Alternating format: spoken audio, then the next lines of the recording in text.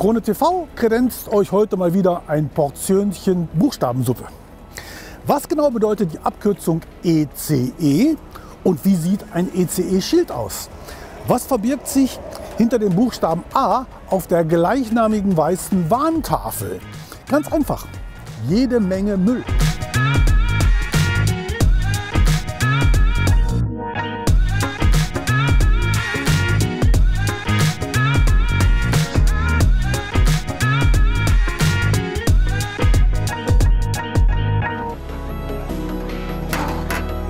Denn A steht nicht für Anfänger, sondern de facto für Abfall.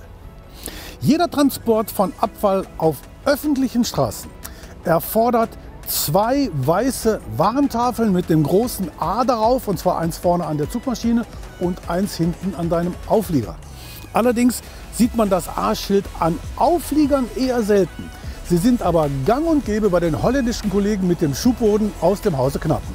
ECE steht für Economic Commission for Europe und ermöglicht die grenzübergreifende Zulassung von Fahrzeugen und Fahrzeugteilen innerhalb der Mitgliedstaaten.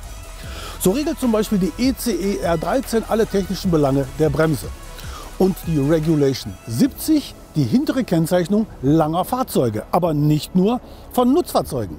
Wenn zum Beispiel die Kombination aus niedlichem amerikanischen Pickup und einem zweiachsigen Airstream-Wohnwagen länger als 12 Meter ist, dann brauchst auch du dieses Schild.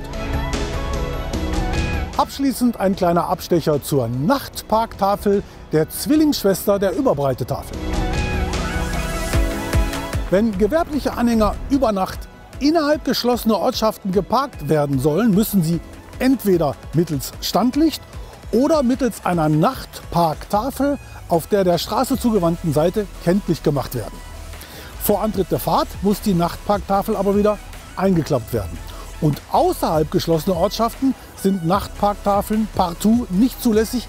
Hier braucht der Anhänger zwingend immer eine eigene Lichtquelle.